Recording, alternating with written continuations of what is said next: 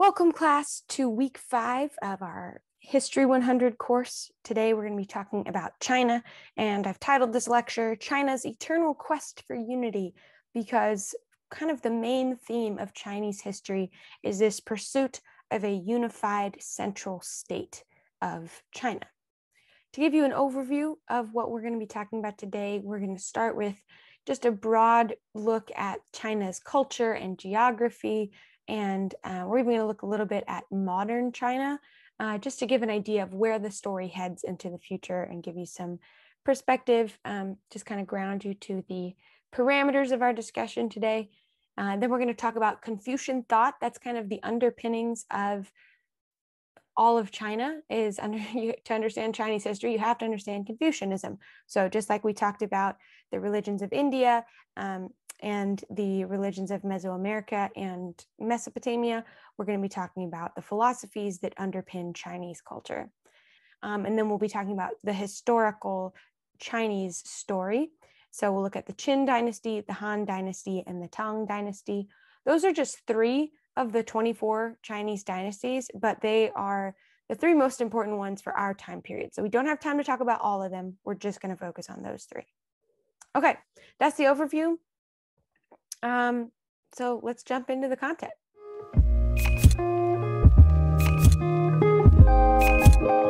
When we talk about China, we are talking about a continuum of one civilization over a span of about 4,000 years.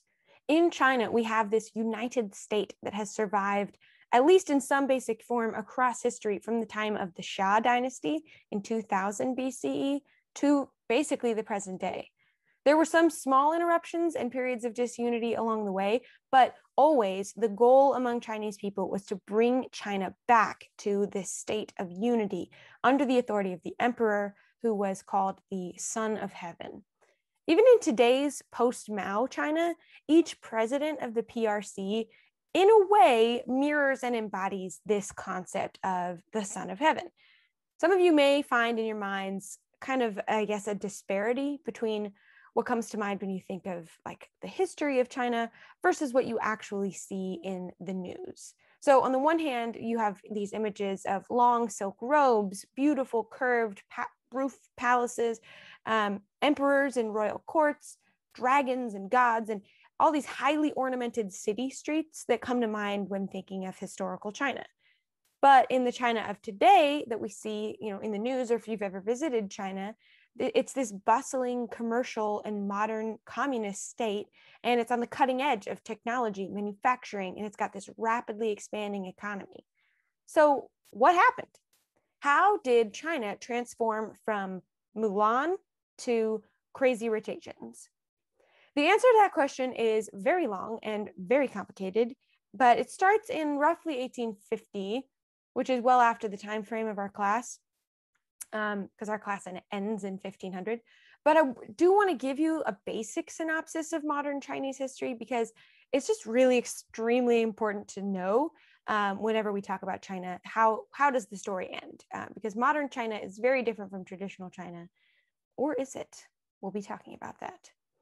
So basically, Chinese civilization has been organized under the rule of an emperor for thousands and thousands of years. But towards the end of the 19th century, when the commercial and military power began to shift towards the West, China's power began to shrink.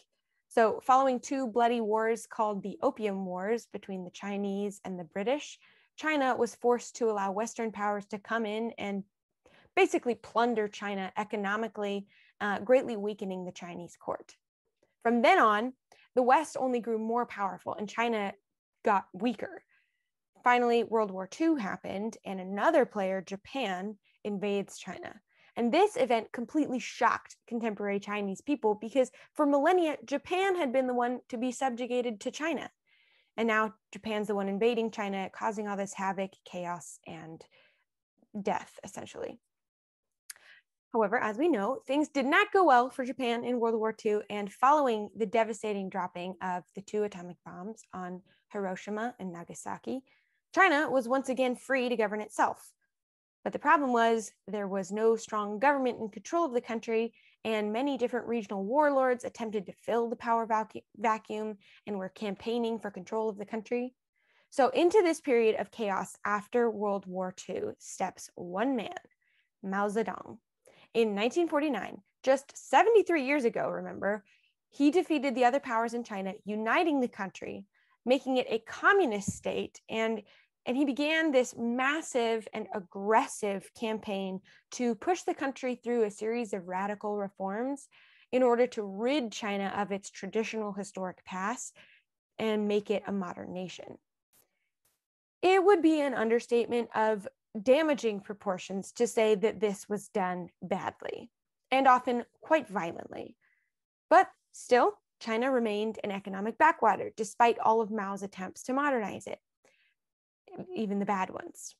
So finally, in 1976, Mao dies, and his successor, Deng Xiaoping, takes the role of president of the People's Republic of China, and he initiates sweeping reforms that open the country, making it much more economically capitalist by bringing a more free market economy into the state, while retaining the veneer and the cultural control and subjugation of being a communist state.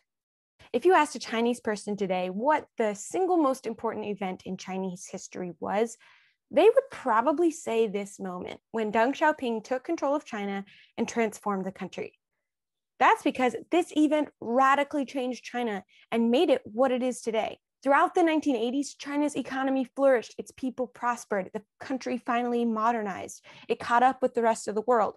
And now they find themselves in 2022 ahead of most of the rest of the world and quickly closing in on the most powerful and successful Western states, i.e. America. So that is the story of modern China. It's the story that I've devoted my graduate and postgraduate career towards understanding. And I find it to be deeply fascinating and one of the most important stories of the modern world. However, it is not the focus of our discussion today. Today, we are going to look at classical China. And throughout our story, I think you may be surprised to learn that China was actually the most powerful, most advanced, and most sophisticated civilization in human history, at least before the 18th century. The China of today, who struggled for decades to modernize and catch up with the West, is very different from the powerhouse of China past. Still, continuities between classic and modern China do exist, and I hope you learned today that even though the Chinese governing body is now communist and has tried to move beyond and forget its traditional imperial heritage, ancient China still continues on in the spirit of Chinese culture, its philosophy, and its worldview. While the what of China maintained incredible continuities over vast spans of time, the where of China is surprisingly far less consistent.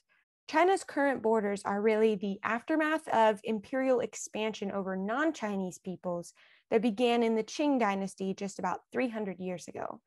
And the non-Chinese people they subjugated are still quite aggrieved at that. For example, think of the Uyghur people in Xinjiang today, who still very much resent Chinese rule, especially because of the human rights violations that are currently going on against them. Really interesting stuff. You should look into it if you don't know anything about it. Don't have time to discuss it at length here. Moving on, more particularly, when we talk about the geography of ancient China, what we really mean is the Yellow River Valley. That's right, another river valley. Always main civilizations grow up along the river valleys of the world. So just as in ancient Mesopotamia and Egypt, their societies were shaped by the Tigris and the Nile, China was shaped by the primary river that its civilization grew up around, the Yellow River. Some Yellow River floods were so severe that they changed the course of Chinese history. For example, in 1048, a giant inundation profoundly altered the topography of the northern plain, and there was a catastrophe from 1099 to 1102 that saw, I quote, corpses of the dead filling the gullies and numbered in their millions. This has been a theme throughout Chinese history. The flooding of the Yellow River changes history. It throws over dynasties. It completely alters the course of history in China.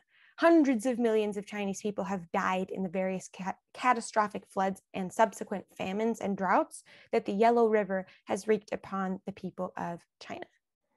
So right up to the mid 20th century, the Yellow River remained an unpredictable killer, and everywhere it has left traces of its passing. China's early civilizations grew up on the banks of this river in the Middle Plain, where the fear of the breakdown of society due to natural disaster was ever present, and irrigation could only be managed by a strong state. Not surprisingly, then, the earliest Chinese myths about state origins are stories about the control of water, tales that focus on the mythical king, this guy named Yu the Engineer, who is super cool. In Chinese, it literally translated to the tamer of the flood. But the ability of kings to organize labor, dig dikes, contain water, supervise irrigation, those kinds of things, seeking validation from the great ancestors, that was paramount to the survival of Chinese society. And that would be a pattern down to the end of the empire in 1911 and beyond into the Maoist era. So Yu, the engineer, and 4 others are part of what is considered this mythical 5 emperors of China who may or may not have existed, but whose legacy in Chinese history is profound. Archaeologists still haven't found enough evidence that they actually existed, though, so we are not going to be discussing them greatly. And there were 3 dynasties that existed after them, the Xia, the Shang, and the Zhou. And they laid the foundation of Chinese culture and civilization for millennia. But the nuances of their emperors and dynastic traditions are just too large to fit into the confines of this class. So we are just going to focus on, as I said before, the Qin, the Han, and the Tang. Now, still, we're not going to get into that stuff. The first thing we need to talk about is just a basic understanding of Chinese culture. It's political thought, philosophy, and all of that is rooted in the traditions of those first 3 dynasties, the Xia, the Shang, and the Zhou. And it's over a span of almost 2,000 years, from 2100 BCE to 256 BCE.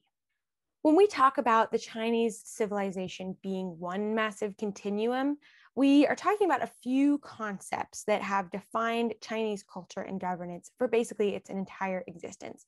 It's these 5 concepts on the page here that really stayed true of China for all of its history. And you can't really say that about any other civilization on the earth. No civilization has lasted as long as China and maintained such a strong internal structure. So the first idea is China as the middle kingdom. This idea that they're a mediator almost between heaven above and the barbarian peoples around them beneath. The name for China in Chinese is Zhongguo, and it literally translates to middle country, kind of capturing this idea of how they viewed themselves in relation to the people around them. They saw themselves as the pinnacle of the human race. The high point of what it meant to be human was to be Chinese.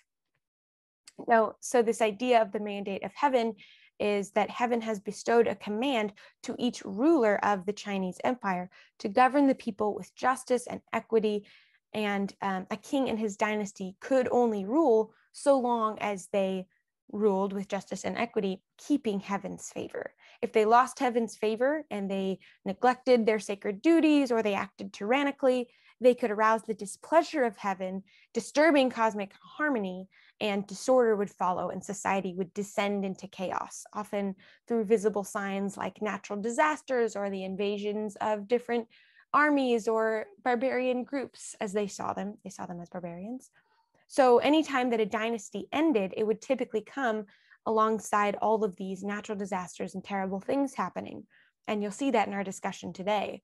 And the Chinese people saw that as heaven removing its mandate from a dynasty and saying, you are no longer going to be the dynastic rulers of China. We're going to take it away and give it to a new dynasty. And that's why you have these many dynasties within the whole length of the Chinese civilization. So different ruling families were in control of China, the 24 different dynasties, but it was all part of this same structure. They all assumed the mantle of the mandate of heaven. Every single dynasty believed they had the mandate of heaven to rule China. They were going to continue to rule China under Confucian values, and they were going to have the emperor, who was the son of heaven. So the son of heaven is this next idea that really was a through line through Chinese history. Each Chinese emperor is called the son of heaven. And all members of Chinese society, regardless of their many differences, whether they're Confucian, Buddhist, Taoist, legalist, whatever, all of them across history have recognized the supreme authority of the emperor and his role as keeper of the peace and prosperity in China. And that's unique because we know that a lot of different philosophers and religious people have different opinions on who should be ruling a given group. But in China, they all agreed there should be an emperor and he should be followed. But the emperor was not just an all-powerful dictator. He had to be guided by the principles of Confucianism. Now, we're going to get into Confucianism a little bit more later, but just to give you a basic idea, it's this concept of humanism and ethics, respect for authority, a duty to your own role in life.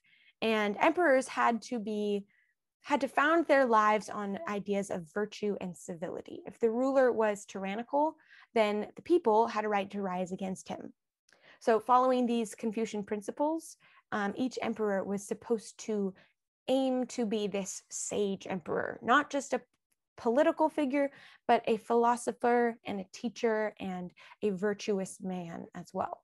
So this cultural hegemony of the emperor allowed for an incredibly powerful administrative apparatus across China. All the Chinese dynasties are marked by the strength of the centralized government of their rulers. And whenever it came to a weak point, that's when a dynasty would end and a new one would take its place. Now we're going to turn our attention to looking at Chinese history, and we'll see how these 5 features show up again and again throughout the whole story of China. So we're going to start in the Shang dynasty, and I'm not going to talk a lot about the kings of the Shang dynasty.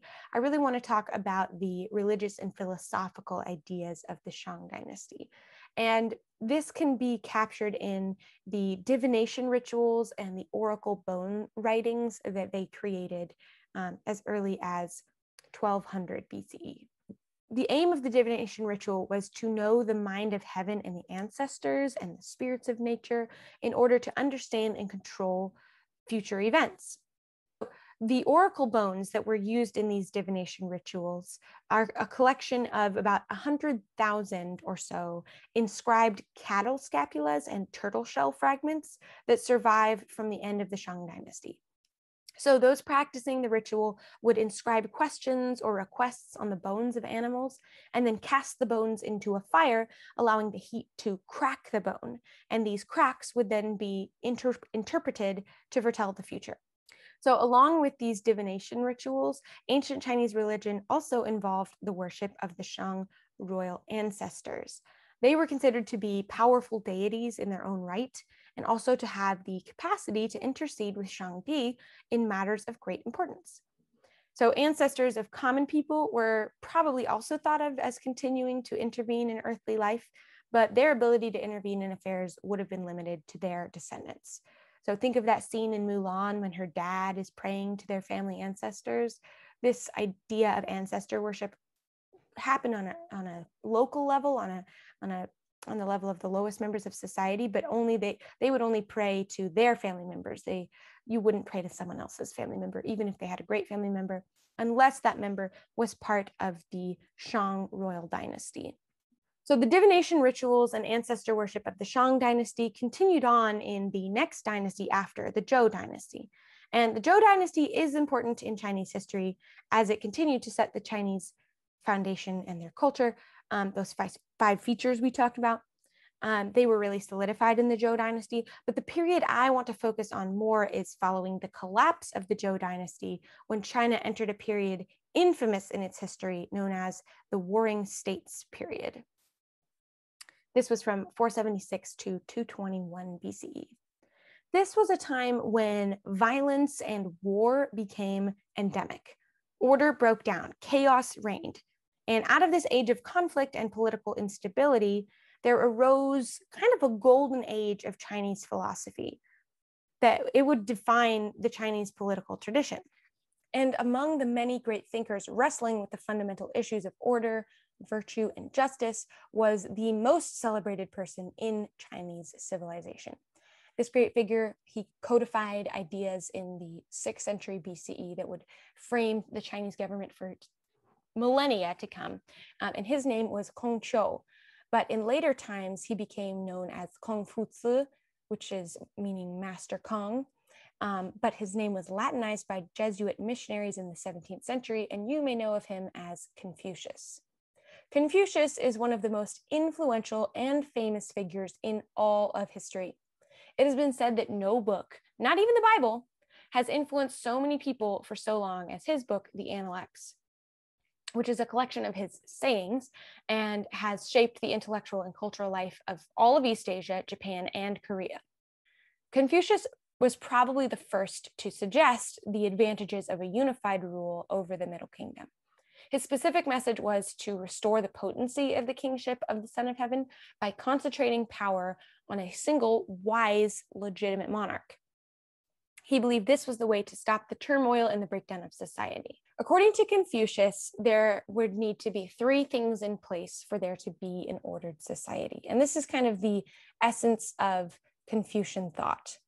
The first was the daily practice and promotion of individual moral virtue, this concept of humaneness, or in Chinese, ren, meaning something like philanthropic benevolence towards others and concern for their well-being. So Confucian thought really is built on a foundation of humanism, and that lies deep in the heart of Chinese culture. So that's the first one. The second is that for an ordered Confucian society to exist, there needs to be a defined social hierarchy. So to Confucius, this was the concept best summed up by his teaching of filial piety. And that literally means like the pious submission and respect of a son to his father.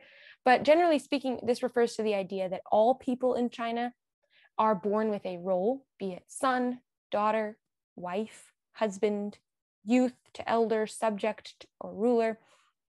And all of those in a subordinate position owed respect and submission and obedience to their superiors. Not out of tyrannical desire for power, remember, but just out of this recognition that the subordinate individual owes much to the one over them. Children, for example, owe their lives to their parents. Subjects owe their safety to their sovereigns, and wives owed safety and prosperity to their husbands. So that might bother some of us that wives are subject to their husbands, but consider for a moment the fact that before the modern age, women were incredibly vulnerable, both to predatory men, but also to poverty and disenfranchisement. So without a husband, a woman was very close to destitution at all times. And that is why it was considered honorable for a wife to live in submission to her husband, because she, owed a lot to him. But remember too that she in turn deserved the respect and gratitude from her children, and she also would receive the respect and filial piety of the wives of her sons. So it was really important to have sons so that they could get married and so that their wives could then help you as an old woman. So those are the first two ideas of Confucian thought. And the third is this idea of the emperor as a sage emperor. He was to be a proper example of a virtuous and righteous behavior, because he stood at the apex of society and by the principles of filial piety deserved respect from all people. But he himself was also subject to the authority of heaven and thus had to maintain the utmost virtuous behavior to keep the mandate of heaven for himself and not let it be taken away. For an emperor to embody these qualities best, he would have to strive to be a zhenzi. This was the Chinese word for basically a gentleman. The word gentleman is the best translation that we have, but it really doesn't fully evoke the Chinese sense of this concept. The word gentleman in the West is kind of this notion of a man born of noble blood who carries himself with dignity and virtue. But the Chinese zhenzi did not have to be born of high rank. Rather, he just needed to be educated. So anyone in Chinese society could work hard enough to become a gentleman, a scholar. But, that being said, the English word does capture this idea of someone of refined manners conducting themselves in all matters with grace and dignity and wisdom and rightness, and lots of emphasis on moral stature. So it was the goal of Confucius and his school of thought to educate and produce such men who would be the moral core of Chinese social and political order. So this is the basic rundown of Confucian thought. There is so much more to Confucianism. This was a very basic overview, but that gives you an idea of what Confucius was looking for in society. He wanted society built around these ideas: individual human morality within a social hierarchy of deferential respect under the authority of the emperor, who conducted himself with the highest degree of individual human virtue. The warring states period and this do whatever it takes to win, that continued on for hundreds of years, but it eventually did come to an end. And its end brought on a new age for China, one that it could be argued has continued even to the present day. And that age began with the rise of the Qin dynasty. The rise of the Qin has been justly called one of the greatest epics in human history. Like their contemporaries, the Macedonians, whom we learned about in week 3, just before the age of Alexander the Great, Philip II, he was beginning to take territory in Macedon. And then they took over and became the mainstream of Greek civilization. In the same way, the Qin state was seen as an outside kingdom, a barbarian kingdom on the edge of mainstream Chinese civilization. But in the 240s BCE, under their leader named King Zhang, they burst onto the stage of history, ended the fragmented Zhou rule and the Warring States period, and unified China. Zhang, the ruler, he then becomes the first emperor of China, and he renames himself Qin Shi Huangdi. And we'll get back to more about him later. But that name means that he was the first rightful emperor of China in the tradition of the previous dynasties. So the Qin ruled all of China for about 15 years, which is pretty short. But they were the superpower of the time, and they changed the story of China forever, leaving structures of governance that still exist today. And the way that the Qin were able to unite China was done not by Confucian means. Confucius had been longing for this unity to come about in China, and that's not actually the way that it happened, but eventually Confucianism did become the reigning political thought in China. But the way that the dynastic tradition really started was through legalism and military power. So legalism is this concept or philosophy that is rooted in authoritarian government control.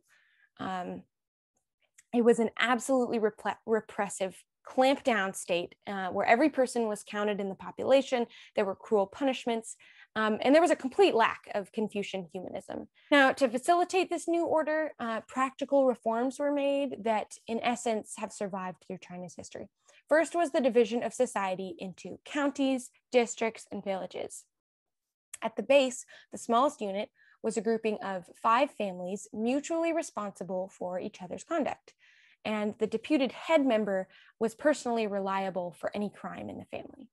So this was one of the ways that Qin Shi Huangdi was able to gain control and unite China, through this fierce structured law. The second way was through his military technology. He was able to develop, and he didn't develop them himself, high-grade weaponry and mechanical crossbows, and they were able to put huge, highly disciplined armies into the field, and that was one of the reasons unification finally became possible.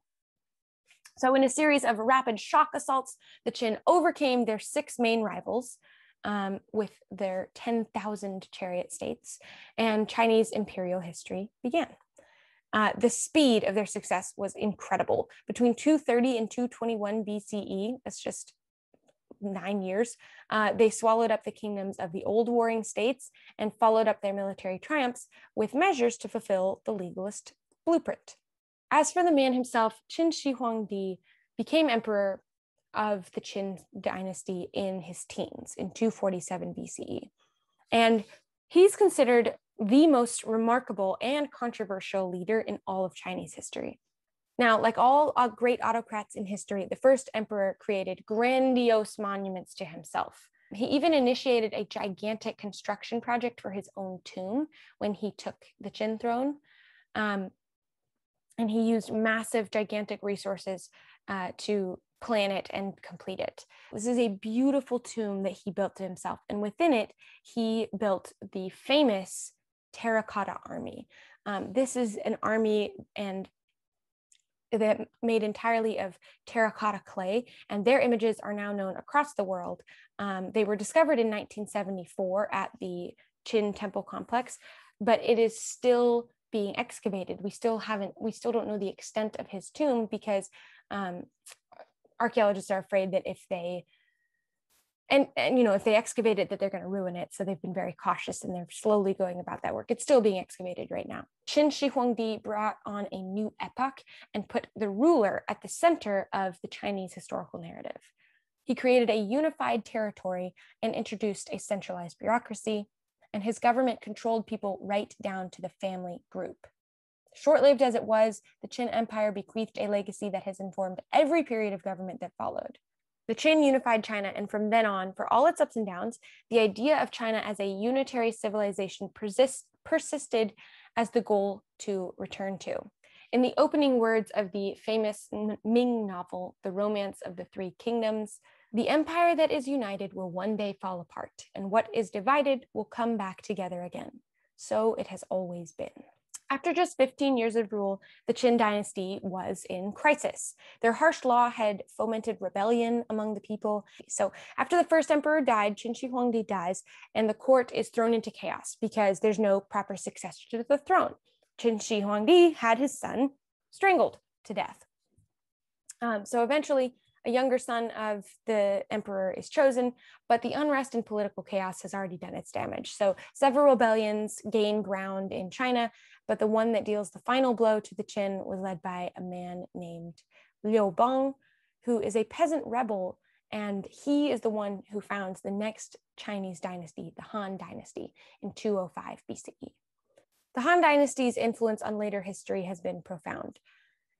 So much so that the Chinese still call themselves Han today. Their dynasty covers a 400-year period, and there were many great achievements in Han governance and culture. In terms of the broad ethos of governance, the early Han rulers had followed the legalist leanings of the Qin. However, under a later emperor, Emperor Wu, and his successors, Confucius was rehabilitated, and imperial scholars were entrusted with devising a new curriculum that would serve the state. They collated and reconstructed the classic Confucian teachings that had been banned by the Qin, and they added more with commentaries on the canon created by Confucius. These texts received official status under the Tang Dynasty as textbooks for schools and the all-important civil service examinations. The civil service examinations are one of the features of Chinese civilization that withstood massive changes across Chinese history. For anyone to become an official, even at the lowest level of government, they had to pass a series of exams that were based on Confucian philosophy and the classic texts of the ancient Zhou dynasty. These were incredibly difficult texts, and scholars had to devote their entire lives to studying them just to pass. There's lots of stories of failed Chinese scholars, men who spent years trying to pass the exams only to fail every time. But the exams are incredibly important because for almost 3 millennia, China was founded on a meritocracy. By their own merit, anyone could earn their way into a position in government. Now, of course, there were those who found ways to buy their way into government, but the general rule was that official status was earned in China. And this is a very unique element of Chinese culture and one that Chinese people have always been very proud of. So this began a 2 millennia long linkage between the Confucian classics and Chinese political discourse, and it exerted huge influence over political ideas and personal behavior in traditional China. This mixture of Confucian humanism and legalist harshness, empowered by the Confucian vision of an empire run by the Son of Heaven, who is the sage emperor, that would survive to the 20th century. Now, Chinese contacts with the West probably had already taken place during the Qin dynasty, but the Central Asian world would open up even more during the Han dynasty. Beginning with the earliest Han emperors, trading activities between these far ends of the Asian continent began. Envoys were sent from the Han court to the far west, possibly even the Mediterranean, and could take as long as 8 or 9 years to complete a round trip. Even the shortest ones could take several years to accomplish. But the opening of what would later be known as the Silk Roads changed the geopolitics of Eurasia. From then on, contacts were unbroken between the lands of Asia and China and the West. In around 200 CE, the Han Dynasty, unfortunately, fell apart in a civil war. The epic of the Han Dynasty and the subsequent attempts by various warlords and leaders to regain power and reinstate a son of heaven in a new dynasty are captured in one of China's most famous literary works, the Romance of the Three Kingdoms. This is an epic 4th century novel that is set at the time of the Han collapse. And it's another one of those moments when China threatened to break apart forever. China broke into two on the Old North and South Divide, initiating the longest period of division in history, over 350 years after the end of the Han Dynasty. And during this important time, important developments took place. First, there was a huge demographic change. Under the Han, the bulk of the population had been in the lower Yangtze River Valley. Now, the colonization of the subtropical lands of the Yangtze Valley began, filling unoccupied land, clearing hillsides and forests, draining marshes, and developing and expanding southern rice culture. And by the 500s, the South became the rice basket of China and the major center of culture, with 40% of the registered population now living in the Yangtze Valley. Several other dynasties maintained control of China after this period of unrest following the end of the Han Dynasty, but we are going to jump ahead to the 7th century when the axis of China's history shifted as new elements came into Chinese civilizations from other cultures, and the Tang Dynasty created the largest Chinese empire before the 18th century. The Tang Dynasty is most people's favorite time in Chinese history. It is considered China's second golden age, the first being the ancient Shang Dynasty. The Tang Dynasty is the peak of China's arts, poetry, and technological advancements. It's a period when China, in all her greatness, went out to the world, and the world, too, came to China. So, building on the administrative reforms of their predecessors, the Tang created a centralized empire with a postal system and an extensive network of roads and canals radiating from the capital to the far west and the northeast. Their cultural achievements in the arts, literature, and history were extraordinary. They were humane and self-aware. They were full of empathy for the world and for people, and their poetry is still regarded as China's greatest. In addition to their cultural advancements, this is the time when Buddhism arrived in China, and it was perhaps the most important and long-lasting of the foreign influences that came from the Tang period, opening up the Chinese people to the rest of the world. There were also great scientific advances in the Tang Dynasty. They developed cast iron technology long before the Western world. Other things such as paper and printing, the crossbow, gunpowder, the compass, coal as fuel, the water wheel, paper currency, the wheelbarrow, wallpaper, porcelain, fully perfected porcelain, that appeared in Tang times. It was this combination of minerals and clay and that was glazed at a very high temperature to create these beautiful housewares and pots and things. One significant Tang emperor I want to highlight was the female Empress Wu Zhao, who lived from 624 to 705 CE. Empress Wu began her career as a beautiful concubine of both the first and second Tang emperors. They made her a consort, and then she became empress and soon came to dominate the Chinese court. She briefly became a Buddhist nun, but she was pretty restless with the pious life and wanted a greater use of her talents in government. So after the death of the second Tang emperor in 683, she was able to rule alone or through puppets, and then proclaimed herself empress of a new dynasty. And she is the only female emperor to ever have ruled over China. She was denounced by later Chinese historians, but that was mainly because of sexism, because she was really a strong and effective, if ruthless, ruler. One of her key achievements was the expansion of the civil service examinations. She made them much more impartial and better at recruiting court officials. But because of her opposition to the Confucian establishment and her promotion of Buddhism, the enemy faith, But most of all, because she was a woman in 705, she was deposed in a palace coup. So that's Empress Wu. Many other Tang Empire emperors succeeded Empress Wu, but by the mid-8th century, China was at the height of its power, the height of its wealth, its culture.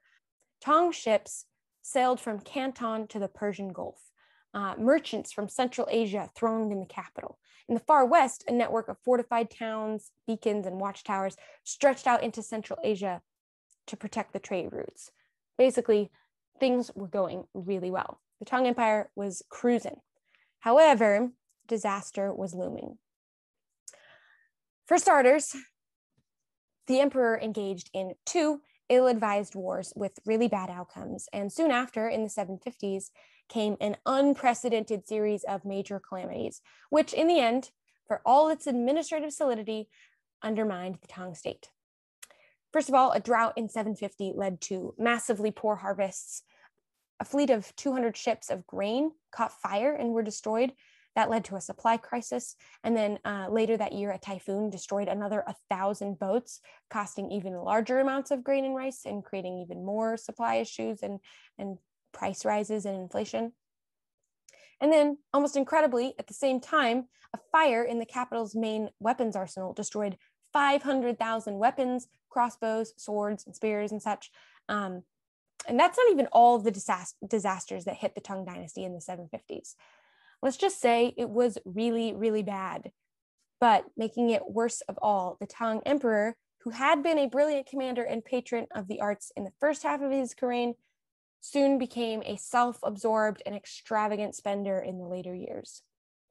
Now, famously, he became enamored of a young woman named Lady Yang, and he devoted all his time to her instead of running the empire.